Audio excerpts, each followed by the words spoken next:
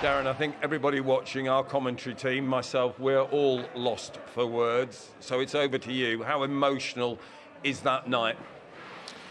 First and foremost, I just want to just give God thanks for a remarkable fight back. Thank Peterborough for the game, because they were part of it tonight. But what we've done is probably not sunk in as yet, because it's just been a remarkable night of football, really, and a real never say die attitude by the boys. David, we prepared all week. I said, you know, we planned after the first leg, and we got in and we changed the mindset. We'd been working all week on changing the mindset, but doing some good work in training, and we did that, and there was a real great belief, even up to taking penalties. We'd done it all week in preparation. So right through the stages of the game plan, detail, segments in the game that we spoke about, in goals, preparation, tactics, all those things were taken care of. And it illustrates that when you prepare properly and in detail and you want the performance, we got that tonight. And the goals came at crucial times, but the endeavour and the spirit was there, and the togetherness was there. And I'm just pleased for everybody at the football club. After that performance, they deserve the Wembley. So, you know, we got to go again. We've got one more game to go, and we focus on that one. Barry Bannon was just talking to us, and I said to him, at what point did you start believing tonight? And he said, it wasn't tonight, it was when I left the changing room last week at Peterborough. Did you have the same sense of determination?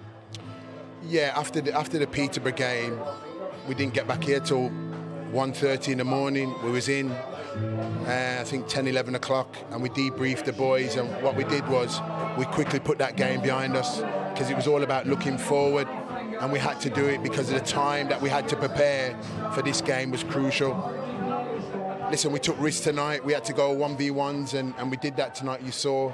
But David, like I said to you, the point was to win the game, but we know football's football.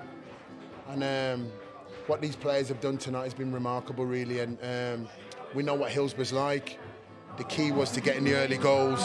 Once we got the early goals, and there was a 2-goal deficit, we knew here that we've scored this season. We've scored 5 goals at 3 different, well, now tonight's like 4, but we've scored a 4 as well. So we knew on average at home here we've scored up to 3 goals. So we knew it wasn't a bridge too far, but the belief was there, and you saw with the performance tonight, it was an exceptional performance. I know, and you've mentioned there, you're a very spiritual man and a great believer as well.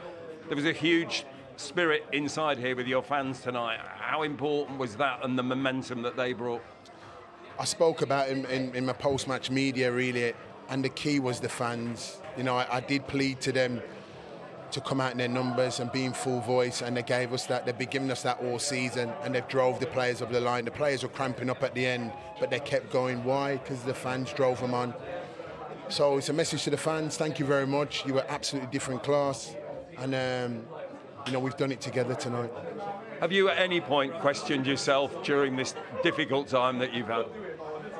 Yeah, I think, believe it or not, I've slept at night, because I've just known that I've done all I can in terms of preparation, the work.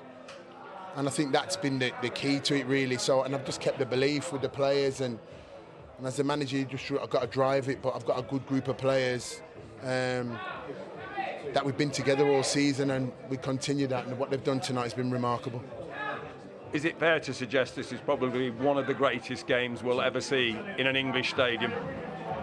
I think so now, like when it's settling, when you think what we've done from being 4 goals down and coming back and scoring the goals, and then, you know, a deflected shot what went in late in the game that could have knocked the stuffing out of us, but kept the belief and got back into the game, and then obviously to do it with penalties is remarkable, really.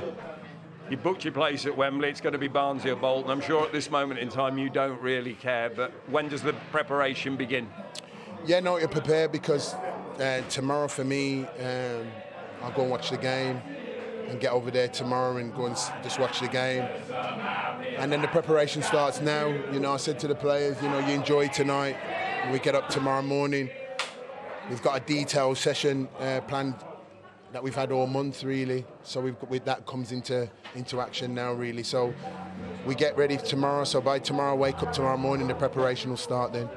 Well, Darren, well done. An incredible game, and from all of us, and I think everyone in football after the week you've had, many, many congratulations. Cheers, David. Thank you. Cheers.